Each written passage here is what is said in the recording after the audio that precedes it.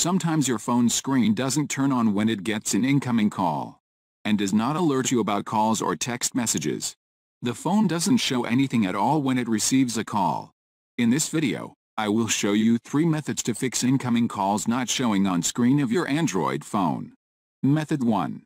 Check the Do Not Disturb mode. When Do Not Disturb is turned on, it sends incoming calls to voicemail and does not alert you about calls or text messages. It also silences all notifications, so you're not disturbed by the phone. Here is how to turn Do Not Disturb mode off. Pull down the control center by swiping down from the top of the screen. If you don't see the Do Not Disturb icon, swipe down a second time to see more icons.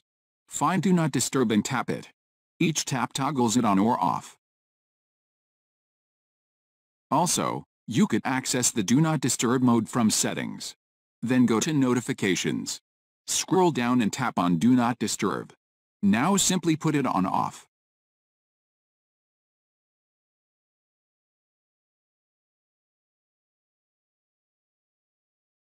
Method 2. Enable Phone App Call Notification. Open Settings on your phone. Go to Apps. Here look for the default phone app, tap on it. After that, tap on Notifications and see if the Show Notifications toggle is on. Notifications are by default enabled for all incoming calls on all the smartphones, and no one usually changes this setting. However, sometimes an update might change it. That's it.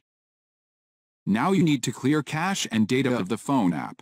Clearing cache on any app can be a solution to many issues. So, if your phone app not showing calls, you can try clearing its cache. It is to be noted that it doesn't delete your data. However, if this also does not help, you can try clearing your data. Method 3. Use Google Phone app. Go to Play Store and search for Google Phone app. Simply install it. Now make the app the default application for calls. So, these were some fixes for incoming calls not showing on the screen of your phone.